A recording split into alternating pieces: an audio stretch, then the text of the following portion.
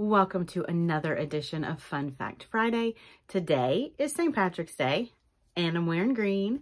So I wanted to take a few minutes and give you guys some background on St. Patrick and a little bit about what he did, because, you know, we celebrate it every year, and it wasn't until a few years ago that I learned all of these fun things. So here is to some St. Patrick's Day trivia, and you guys have a great day.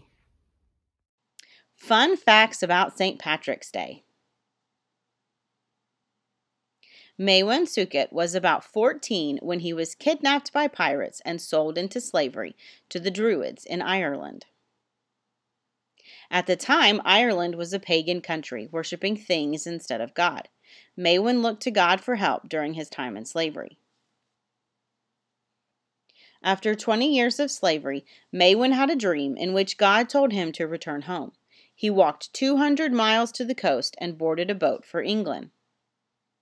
They planned to stop in France for food, but went the wrong way, running out of food and supplies. Maewyn prayed for food, and God sent them a herd of pigs.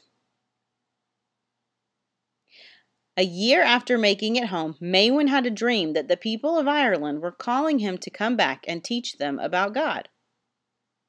He finished his studies and became a bishop. As a bishop, his name was changed to Partrick. Partrick returned to Ireland on March 25, 433 AD. He spent the next 40 years building churches and teaching the Irish people about God. Using the shamrock, Partrick taught about the Holy Trinity.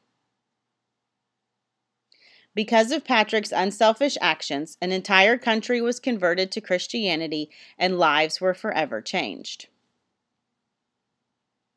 St. Patrick's Day is celebrated on March 17th, which is believed to be the day he died.